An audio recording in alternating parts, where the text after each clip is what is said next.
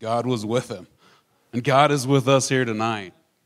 Hallelujah. And I think I want to go over to Luke 4:18. Thank you, Jesus. Thank you for your presence tonight, Father.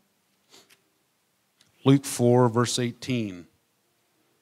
The story here, they gave the scroll to Jesus to read. So the Spirit of the Lord is upon me, Jesus is saying. You know what? The Spirit of the Lord is here. And in the churches in Pennsylvania. The Spirit of the Lord is upon me because he has anointed me to preach the gospel to the poor. He has sent me to heal the brokenhearted, to preach deliverance to the captives and recovering of sight to the blind, to set at liberty them that are bruised, to preach the acceptable year of the Lord. To set at liberty them that are bruised. I mean, sickness is a type of bruise. Hallelujah. So if y'all just can't come in agreement, I'm going to pray for Bill Hakes. So Father, thank you. Thank you for your healing. Thank you that you want to heal. It's your will to heal Bill Hakes. Thank you, Father. We just command that oppression to leave, that infirmity of the flesh to leave his body. Thank you, Father. Starting now and continuing when they lay hands on him tomorrow. And I thank you for that in Jesus' name. Thank you, Father. Hallelujah.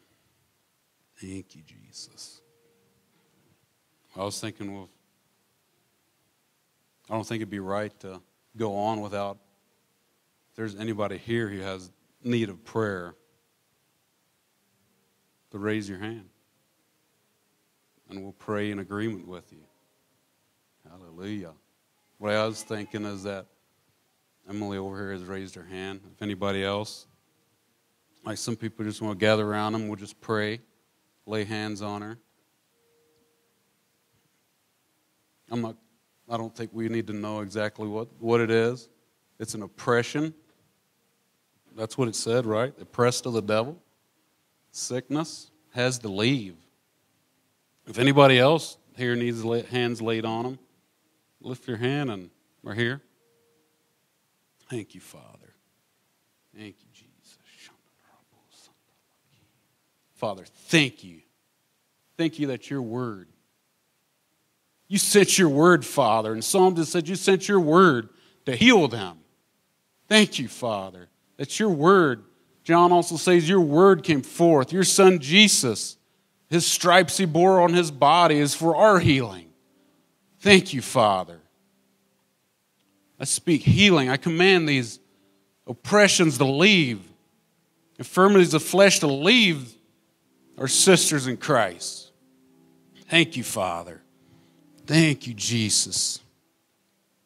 Thank you, Lord, for deliverance. He said deliverance to the captives, recovering of sight to the blind. I just speak this over anybody. If you have any issue in your eyes, there's recovering. Sight being restored. Hallelujah. Sight being restored. And here Jesus said, and heal the brokenhearted, Father. And I thank you that you're in the brokenhearted business too, of healing brokenhearted. If there's any relationships, Father, that has caused brokenhearteds, Father, I thank you. Your presence is here. Father, I thank you that you comfort, not just comfort, but strengthen and bring peace, because you're the King of peace, the Prince of peace. Thank you, Father. In Jesus' name, amen. So be it. Hallelujah. Thank you, Lord. I wasn't sure how this was going to go, but thank you, Father. Thank you, Jesus. Well, I guess at this time what we do, one way we love God is how? By loving one another. So greet each other and have a little time of meet and greet. Good evening, everybody. Welcome to Church of the Word.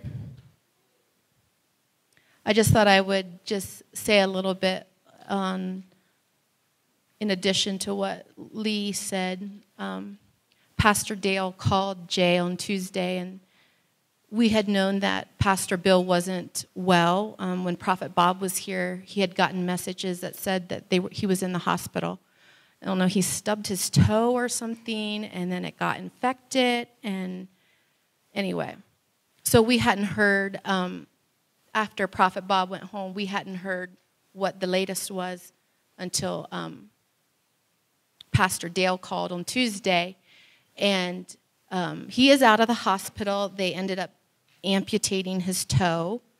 And so he's out of the hospital, but I guess he's still not doing well, and I'm not sure what all is going on. But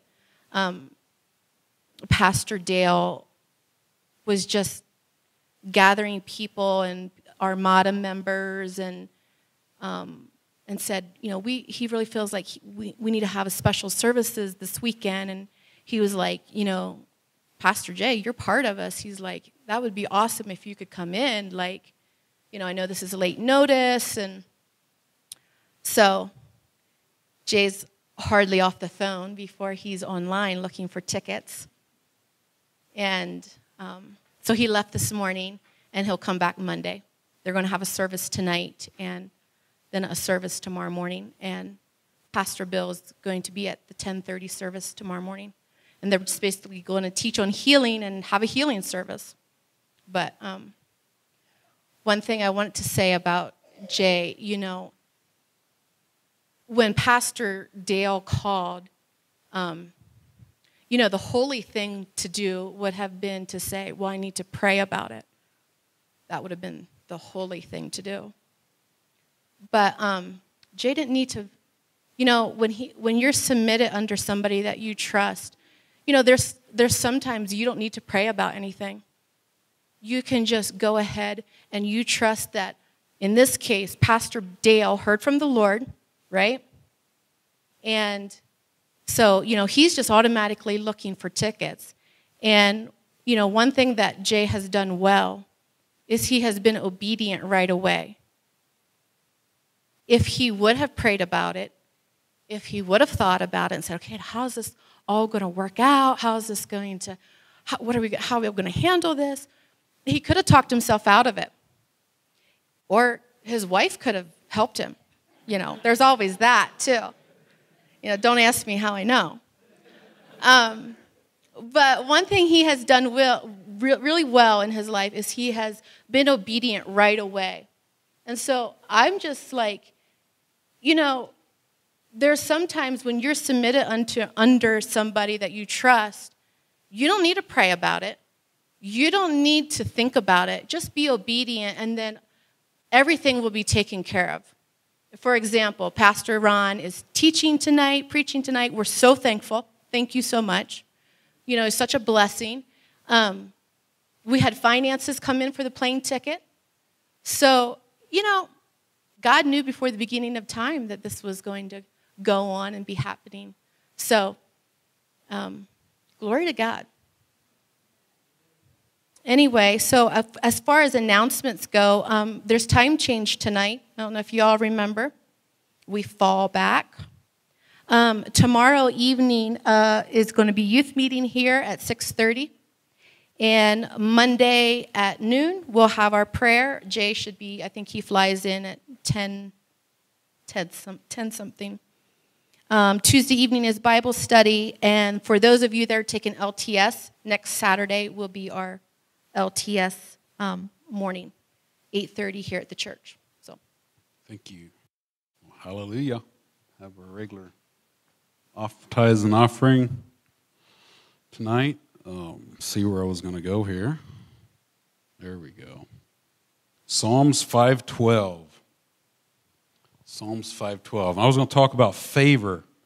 How about the favor of God is on our life, if we'll believe it. Psalms 5, verse 12.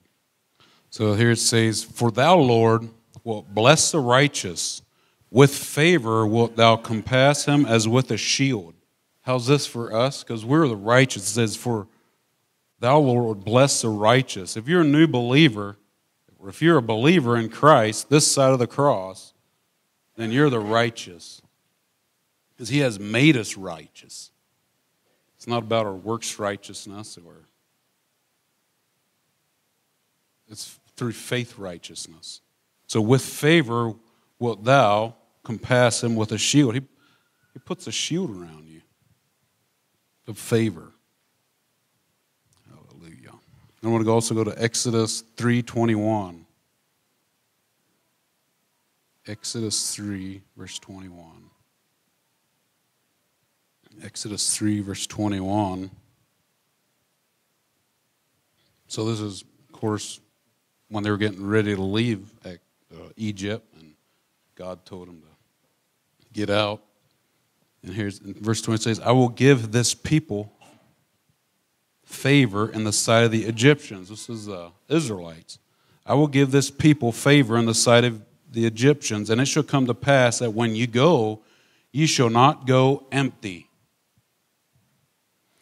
So when you go, when God gives you a word to do something, he's not going to send you empty. Like I've heard, there's cliches, I guess you could say, or sayings that say, where God leads, he feeds, and where he guides, he provides. And that's true. God wants us full and overflowing. I have Luke 6:38 here says, give, and it shall be given unto you, good measure, pressed down and shaken together, and running over, shall men give into your bosom. He wants to be full and overflowing, not just to hoard it to ourselves, but to be a blessing. Be able, in 2 Corinthians says, so we have to give to every good work, or so that we get to give. I have a few more scriptures here I want to go through. There's one I found in Job. I thought I'm going to share that one. About favor. Job 10:12. Now, this is, I'll be honest enough there.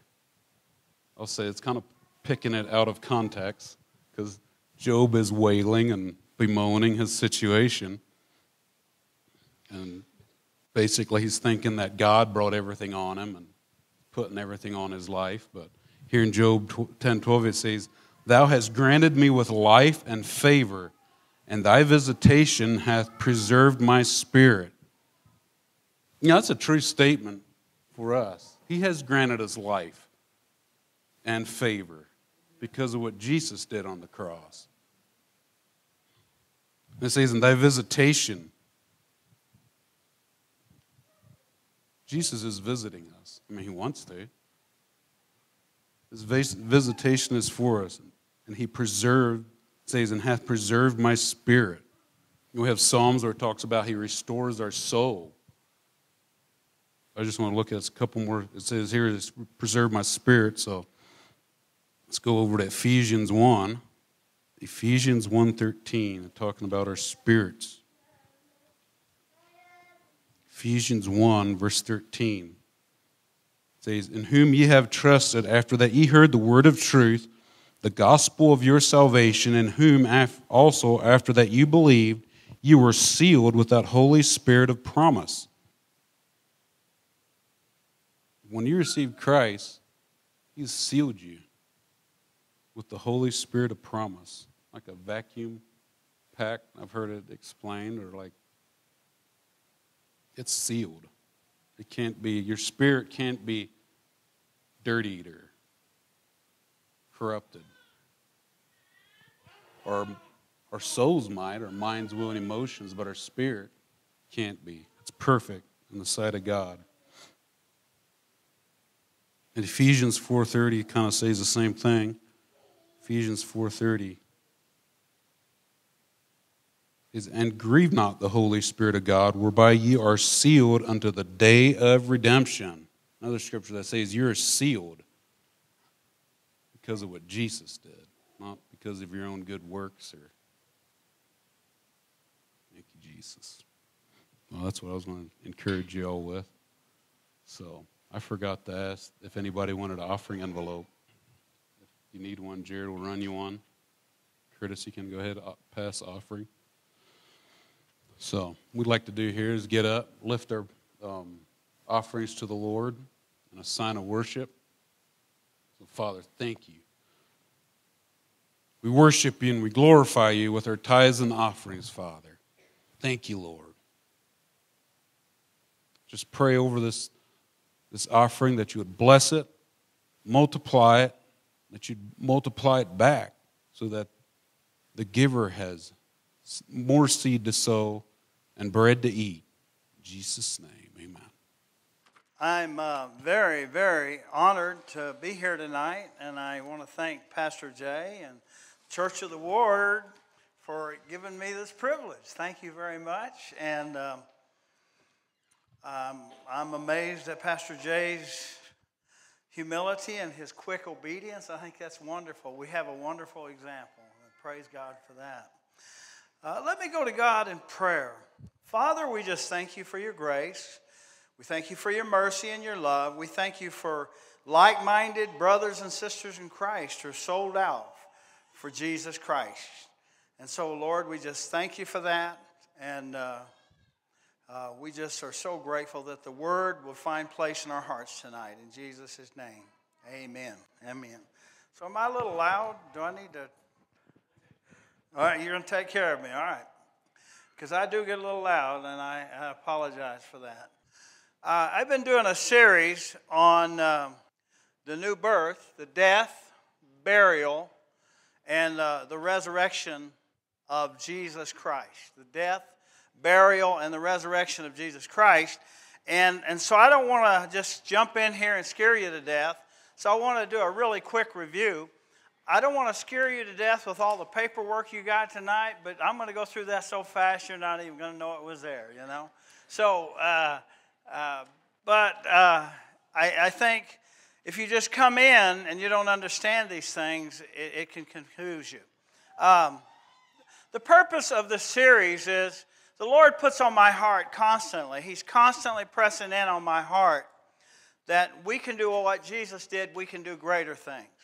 And if we're not walking in what Jesus did and greater things, then we're missing it. Because it's not God's problem. Will you guys say amen to that? If we're not walking, if we're not doing what Jesus did and greater things, it's not God. It's us, okay? And so just trying to be honest with you here. And the death, burial, and the resurrection, we're talking about the death right now. The death, burial, and the resurrection. And the death is difficult for people. You know, Paul says, I crucify my flesh. And Paul says, I die daily. And you hear many speakers who talk about, well, you have to die. But not many people know how to do it. And not many people know how to tell you how to do it. And so this is the dilemma that we have, is that there is no lack of the Holy Spirit. We got to say amen to that? There's no lack of the Holy Spirit. So the problem is, there's something in me that's hindering the Holy Spirit from flowing through my life. And if I don't know what that is, I will never get free of it. And I will not become a conduit so the Spirit of God can flow through me. Because it really doesn't have anything to do with Ron. The more Ron can get out of the way, the more Jesus can do his work. The Holy Spirit can do his work. And so I found over the years that this is an area that a lot of people don't talk about because it's negative, but it's not negative if you understand it. Long story short, let me try to take us through the review real quick. We're talking about dying to our flesh. And last week what we talked about is why we need to die, okay? And in Romans 6:11, it says, in the same way, count yourself dead. Okay, now that's very important because, see, I've been speaking in a wrong way. What I should have been saying is that you're already dead, you just got to believe it. Okay? You're already dead, but you have to believe it. He says in Romans 6:11, count yourselves dead to the sinful nature, but alive to God. So you have to count yourself dead to the flesh, but alive to God. Galatians 2:20 says, I have been crucified with Christ, and I no longer live. So I'm not going to read everything. I'm going to go through this pretty quick. But so I've already died. I've been crucified. I died. I'm dead. You're seeing a dead man walk around, okay? You're a dead woman, okay? I've been crucified with Christ. I no longer live, but it is Christ that lives in me. Galatians 5:24. Those who belong to Christ Jesus have crucified. They have crucified the sinful nature with its passions and its desires. So they've already put it to death, the passions and the desires, okay? So what have we been put to death to? What have we died to? Well, Galatians 5:24 says we're dead to the flesh. Romans 7:4 says we're dead to the law. Galatians 6:14 says we're dead to the world. So I'm dead to the flesh, I'm dead to the world, I'm dead to law. The world is the lust of the flesh, the lust of the eye, and the pride of life. And I'm dead to them. And if you believe that those things are controlling your life, that says you don't believe you're dead. Say amen to that. I mean, really, right? If you're saying, oh, woe is me, the world is controlling me, then you're confessing that you're not dead, okay? And so we live by faith, not by works, amen? So you're not supposed to, our work is to believe. Say amen to that. So we got to learn how to believe. And that's what I'm understanding more and more. And what happens is if there's more flesh than there is spirit, your believer is contaminated. Your believer is contaminated. Okay, we'll talk about that more. So how bad is the flesh? Okay, real quickly. Our flesh continually lies to us and deceives us. Our fleshly nature, our sinful nature, our old crucified flesh, lies to us and deceives us. See, this is a problem, is that the flesh is dead only if I believe it's dead. Will you guys say amen to that? I'm going to use an expression that to me is a really good word picture. Have you ever heard in the world someone say to someone else, you're dead to me? Have you ever heard that? What does that mean?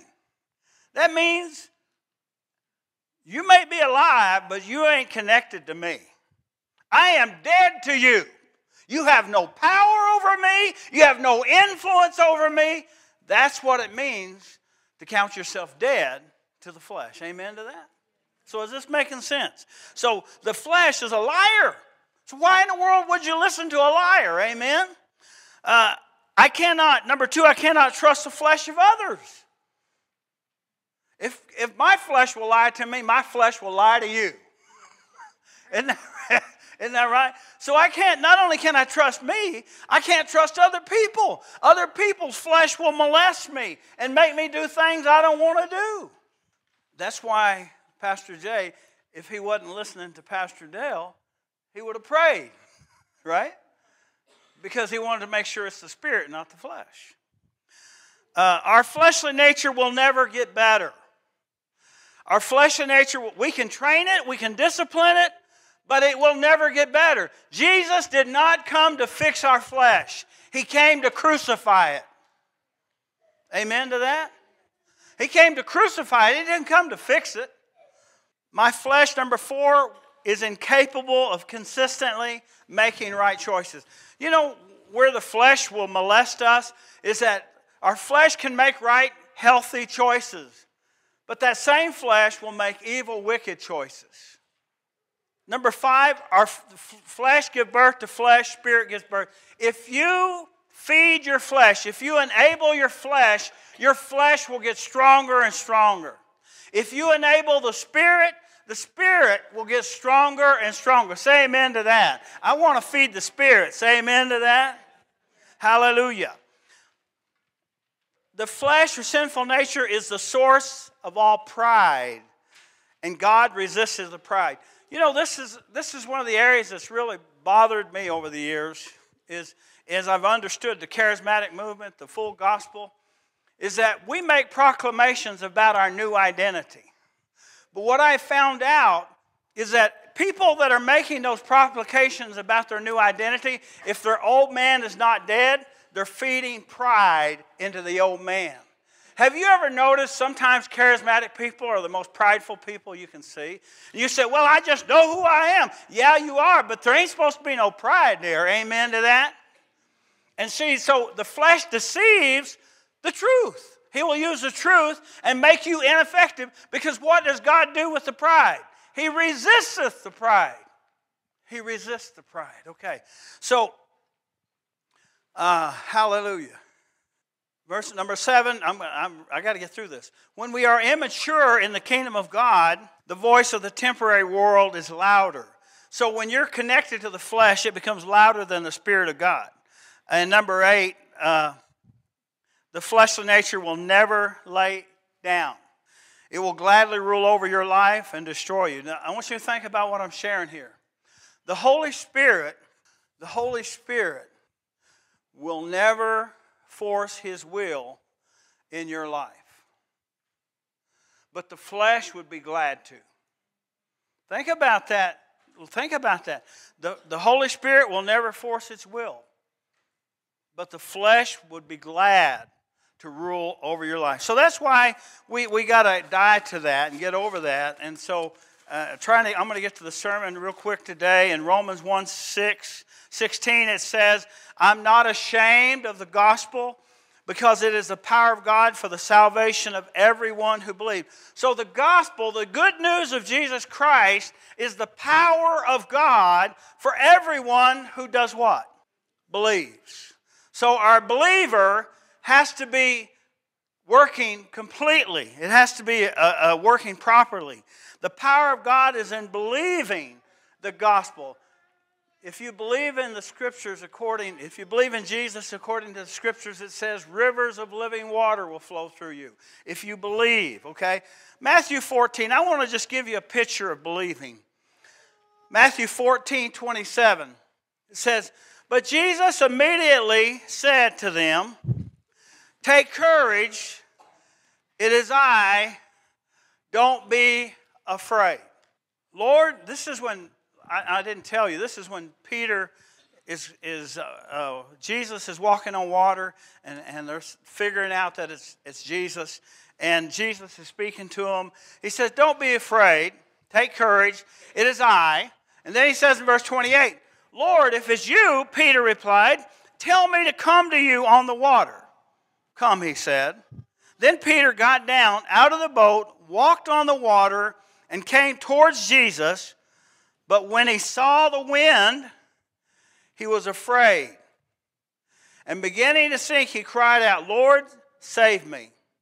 Immediately Jesus reached out his hand and caught him. You of little faith, he said, why did you doubt? Why did you doubt? Okay? So what we see here is the believers and the faith walkers.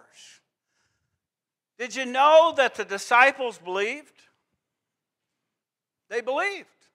Every one of those disciples in the boat believed in Jesus. But only one had faith. Because faith is the one that gets out of the boat. Will you guys say amen to that? Faith is the one that gets out of the boat. The boat represents those who have faith in the natural. The boat represents those who have faith in the natural. The faith walker is the one who has faith in the supernatural. Is there anything in Peter that made him walk on water? Was there anything in Peter that gave him the ability to walk on water?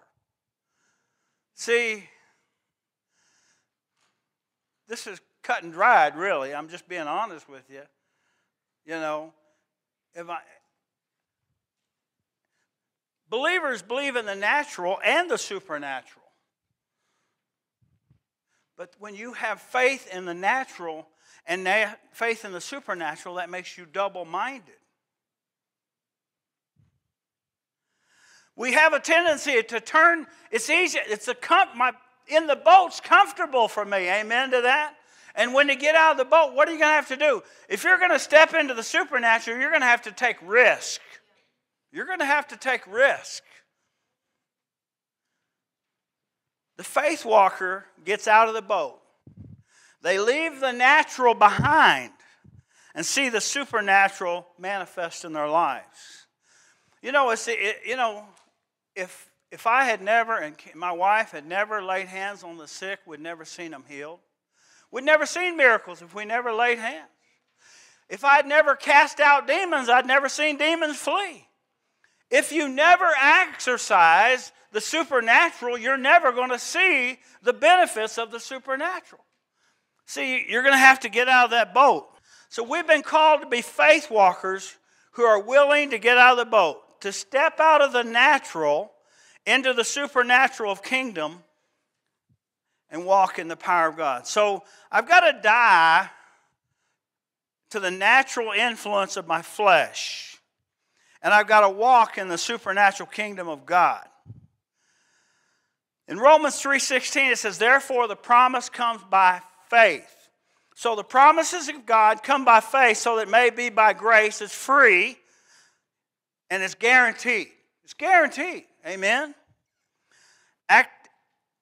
Faith is in the finished work of Jesus Christ. Jesus finished it. It's done. It's finished. There's nothing you can add to it. Say amen to that. It's a finished work.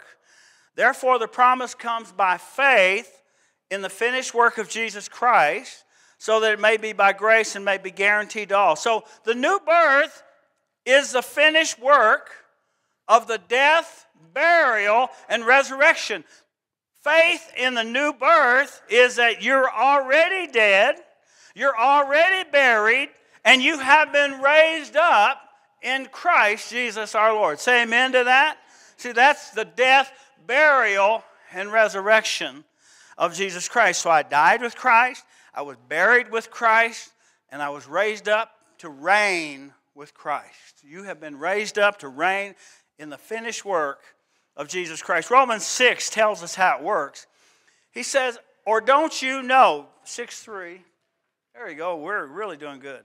Or don't you know that all of us who were baptized in Christ Jesus were baptized into his death? We died. We were therefore buried with him. So we were buried. It's a final work through baptism into death, in order that just as Christ was raised from the dead through the glory of the Father, we too may live a new life, resurrected life. Amen? The death, burial, and resurrection. Romans 6:11 tells us how it works. He says, in the same way, count yourself dead to sin, to the sinful nature. Count yourself dead. See yourself dead to the sinful nature. But see yourself alive to God in Christ Jesus. But alive to God in Christ Jesus. So you count yourself dead, but you count yourself alive. Therefore, do not let the sinful nature reign in your mortal body so that you obey its evil desires. Do not offer the parts of your body to sin as instruments of wickedness, but rather offer yourselves to God of those who have been brought from death to life. You've been brought from death to life. And offer the parts of your body to him as instruments of righteousness, for sin shall not be your master, because you are not under law, but under grace. So we're not under law, we're under grace. Now, Ephesians chapter 2. So I want to just look what Paul says about the new birth. 2:1. As for you, you were dead in your transgressions. Ephesians 2:1. You were dead in your transgressions and sins in which you used to live, when you followed the ways of the world and the ruler of the kingdom of the air, the spirit who is now at work in those who are disobedient. All of us also lived among them at one time. So we've all been there, amen? Well, gratifying the desires of the sinful nature. Now listen to that. Cravings and of the sinful nature. Gratifying the cravings of the sinful nature, following its desires and its thoughts. So the sinful nature has cravings, it has desires, and it has thoughts, right?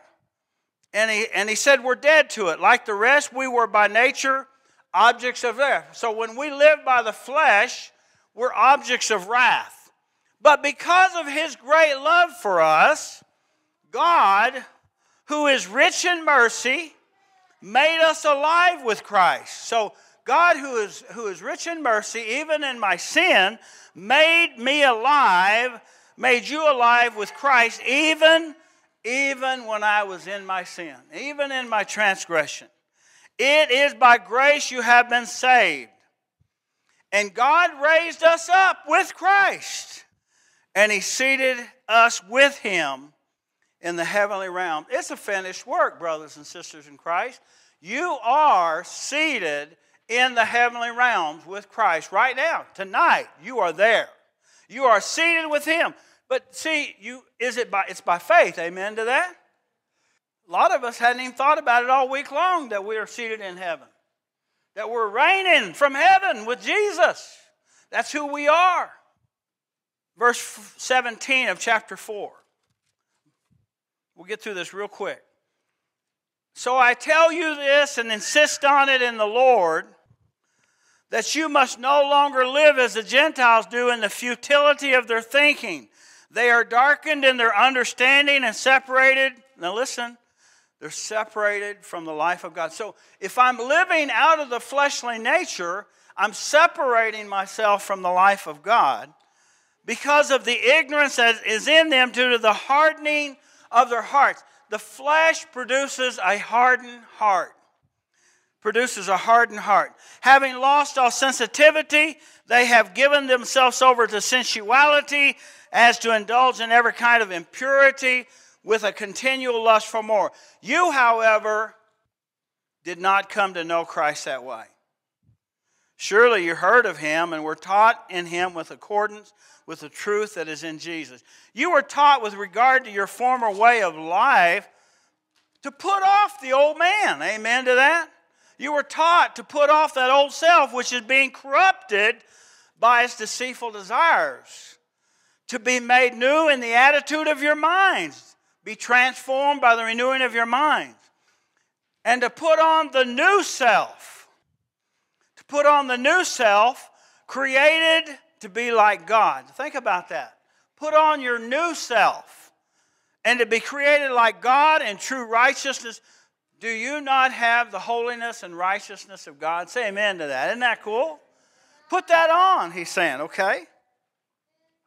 Now, Ephesians chapter 5 and verse 8, it says, for you were once darkness, but now you are light in the Lord.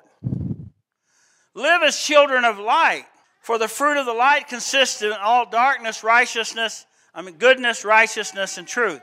Find out what pleases the Lord.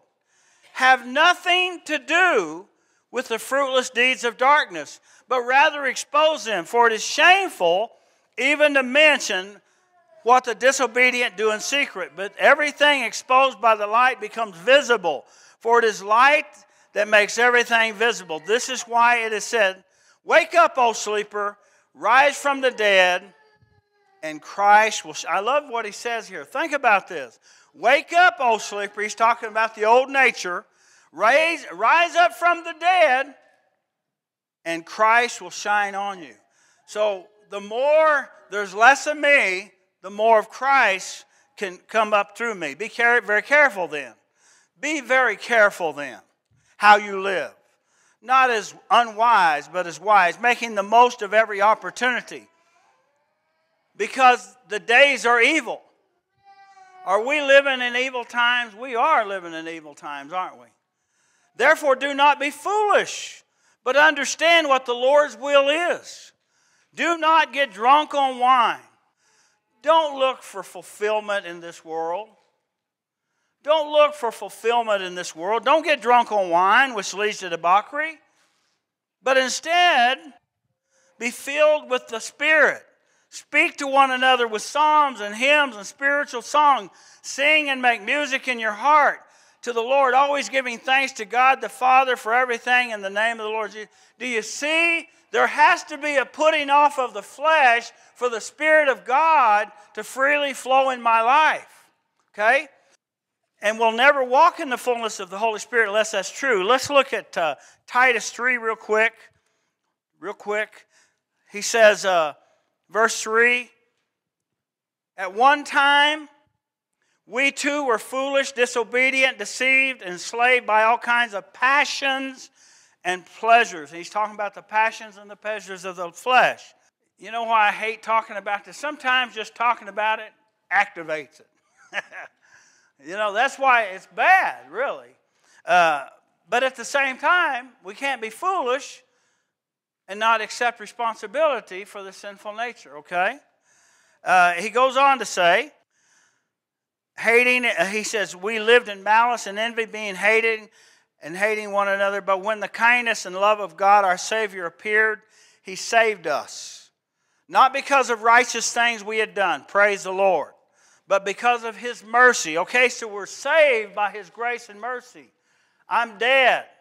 I've been buried and I've been raised up. See, that's the new death, new life. He saved us through the washing of rebirth and renewal by the Holy Spirit, whom he poured out on us generously through Jesus Christ our Savior, so that having been justified by his grace, we might become heirs, having the hope of eternal life. And then let's go to Colossians 3 and we'll close. We'll tie this up. Settle it up. Colossians 3. Since then you have been raised with Christ. So where are you at? You raised up. You are raised up. That's where we live by faith. Since you have been raised up with Christ, what's he talking about? You've been seated in the heavenly realm. That you are seated in Christ. Set your hearts on things above, where Christ is seated at the right hand of God. Set your minds on things above, not on earthly things. Don't set your mind on earthly things. Set your mind on things above. He's saying you are to have a supernatural spirit consciousness rather than a carnal, fleshly consciousness, trying to pay the bills, trying to deal with life, and trying to deal with all the struggles in life is connecting us to this world. This is not my home. Amen to that? Okay, so that's what he's saying there. Set your minds on things above, not on earthly things. He said, listen to what he said. For you died. It's a done deal. Say amen to that. You died. And your life is now hidden with Christ in God. When Christ, who is your life, appears, then you also will appear with him in glory. Now this is important. For you died and your life is now hidden with Christ in God. When Christ, who is your life, appears. You know what? Christ cannot appear if there's too much of you. If there's too much of me. Christ can't appear. There's too much of me. Listen to the next thing he says. Put to death, therefore, whatever belongs to your earthly nature. Put it to death, your earthly nature. Sexual immorality, pure lust, evil desires, greed, which is idolatry. Because of these, the wrath of God is coming. You used to walk in these in the life you once lived, but now you must rid yourself of all such things as anger, rage, malice, slander, filthy language from your lips. Do not lie to each other, since you have taken off the old self. Since you have taken off the old self, past tense, which is with its practices, and have put on the new self. You've put on the new man, which is being renewed in knowledge in the image of the Creator. Here there is no Greek or Jew, circumcised or uncircumcised, barbarian, Scythian, slave or free, but Christ is all and in all. Therefore, as God has chosen people holy, you're God's chosen people. Holy, you're holy. You're dearly loved. Clothe yourself with compassion and kindness, humility, gentleness, patience. Bear with each other and forgive whatever grievances you may have against one another. Forgive as the Lord forgave you.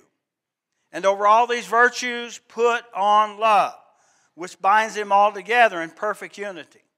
Let the peace of Christ rule in your hearts, since as members of one body you were called to peace. And be thankful. Let the word of Christ dwell in you richly. Let the word of Christ dwell in you richly as you teach and admonish one another with all wisdom, and as you sing psalms and hymns and spirits. Isn't it interesting that being filled with the Spirit is very connected to praise and worship? Isn't that wonderful? Singing psalms and hymns and with gratitude. Gratitude is very important. With gratitude in your hearts to God. And whatever you do, whether in word or deed, do it all in the name of the Lord Jesus, giving thanks to God the Father through Him. So, we live in the Spirit because God has given us His righteousness. We are not trying to be made righteous. Say amen to that. So these things I'm reading are not about us becoming righteous, because we're already righteous. Amen to that. It's a finished work. But if those things are in my life, it's evidence that I'm plugged into the wrong power. I'm plugged into the wrong source. I'm in the boat instead of in the Spirit, okay? Now, the thing is that people don't realize this, but how do you believe? How do most of us believe? Does anyone in this room have daily declarations that they declare every day? I do. Does anybody? I know I'm not. You all have declarations. Yeah, you declare things. You do that to believe. I'm the righteousness of God. I'm forgiven of all my sin. I'm a new creation. The old man is gone, the new has come. I'm decreeing all these things over my life. Well, you have to die the same way. I've been crucified with Christ. I no longer live, but Christ lives in me. See, when was the last time you counted yourself dead? See, and so what I found out, you don't have to do this at all, but I'm going to just share a tool that works. I've used it for a lot of years, and I've seen a lot of people. I've seen people with a lot of problems get free because they get disconnected from their flesh. Now, I'm going to go through this declaration real fast. And you don't have to use this. But if you don't use this, I would encourage you to come up with one. Find Scripture and declare your flesh death. Amen to that? Does that make sense? Okay? Now, I'm going to warn you. This is what I found out.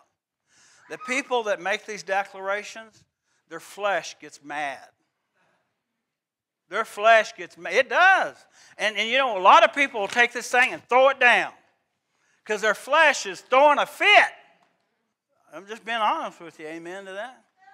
Okay? So I'm just warning you, if you want to throw it in the trash can, it's because your ugly flesh is raising its head. Because you know what? The flesh loves being in control.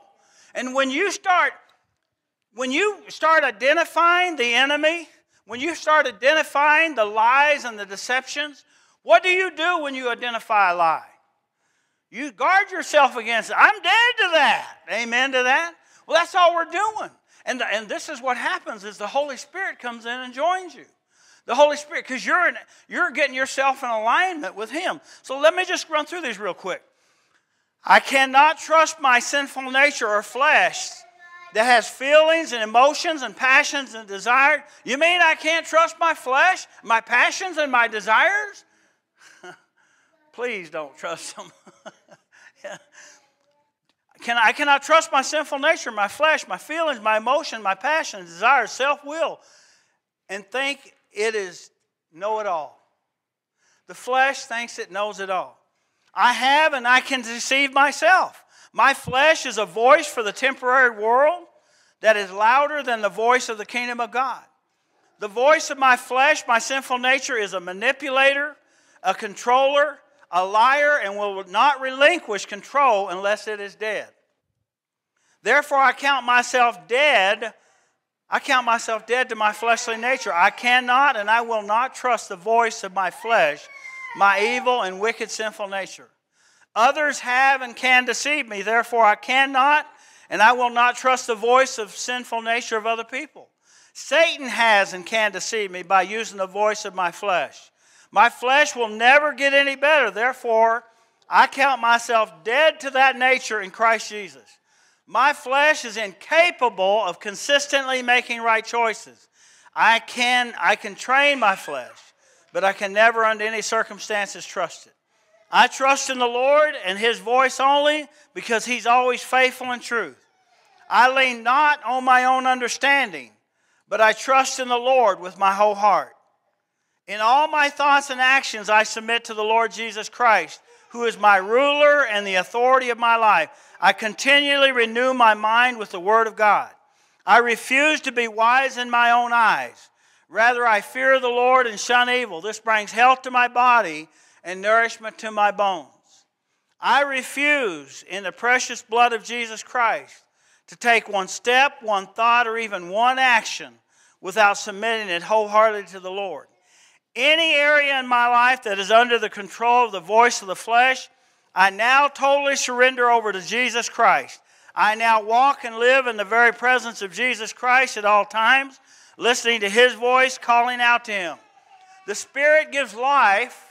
The flesh counts for nothing.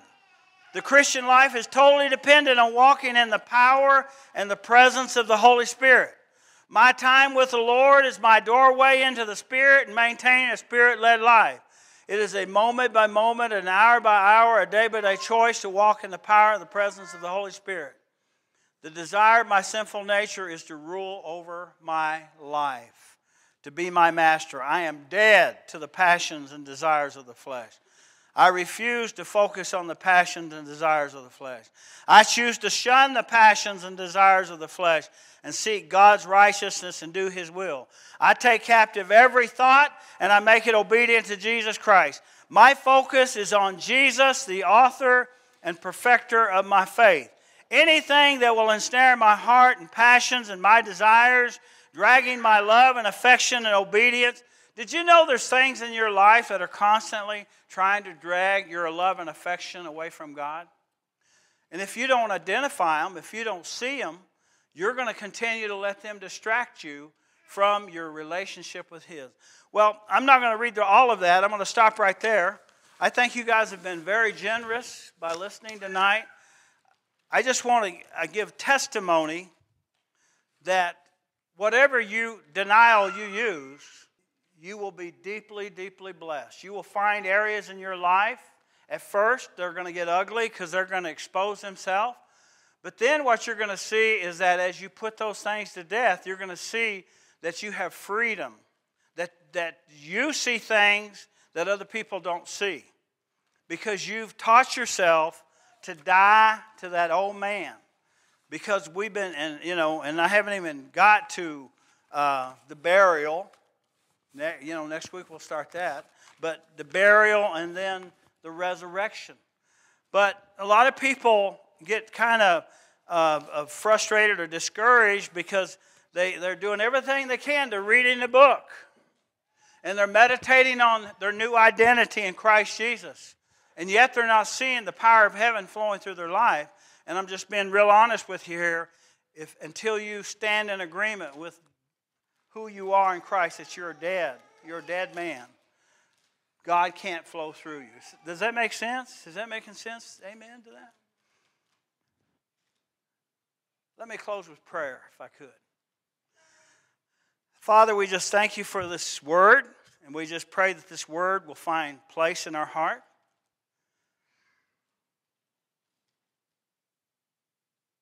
Let us not take lightly what we heard tonight. Let us become dead to this world, dead to the flesh, and dead to the law, so that we can be alive to God in Christ Jesus through the power of your wonderful Holy Spirit. And we just thank you for that, and we love you for that. In Jesus' name, amen. Thank you, Ron. I really like this list. It's convicted me tonight because I just had to think. I used to get up. I shamefully say this. I used to get up every morning and say, I have favor with God, I have favor with man, and I have good understanding. I realized just now, looking back, I think it's been a while since I really... This is a whole list. whole list of stuff we could tape on your mirror in your bedroom or somewhere, and pick one. And if that's in your area, if you see it in your life, pick one and start reading it. I just want to read this scripture here. This last one he's got here. Proverbs 3:5-6 says, "Trust in the Lord with all your heart and lean not on your own understanding. In all your ways acknowledge him, and he will make my path straight." Thank you, Jesus. I guess we are dismissed. He prayed for you. That was an awesome night. Y'all have a good week.